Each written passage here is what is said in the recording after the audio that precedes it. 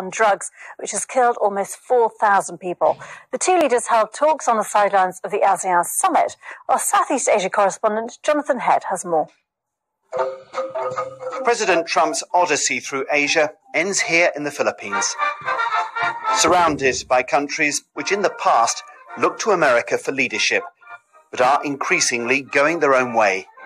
So what would Mr. Trump offer to stem the decline in U.S. influence? I'm here to advance peace, to promote security, and to work with you to achieve a truly free and open Indo-Pacific, where we are proud and we have sovereign nations and we thrive and everybody wants to prosper. It was all pretty general.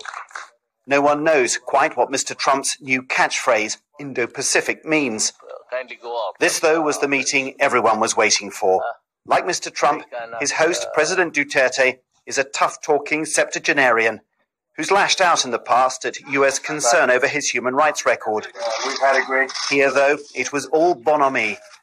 Human rights were never mentioned. At the ASEAN inaugural dinner, Mr. Duterte even serenaded his guests with a none too tuneful rendition of a Filipino classic. On the orders, he said, of President Trump. No one expected President Trump to make as much of human rights as his predecessors did. But not to mention them at all on this extended tour of Asia sends a message that the United States can no longer be relied on to back the embattled groups who are fighting against the many attacks on democracy and civil rights in this region.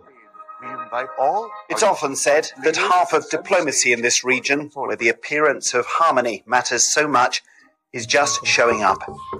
President Trump has shown that Asia does matter to his administration. And now for the ASEAN handshake.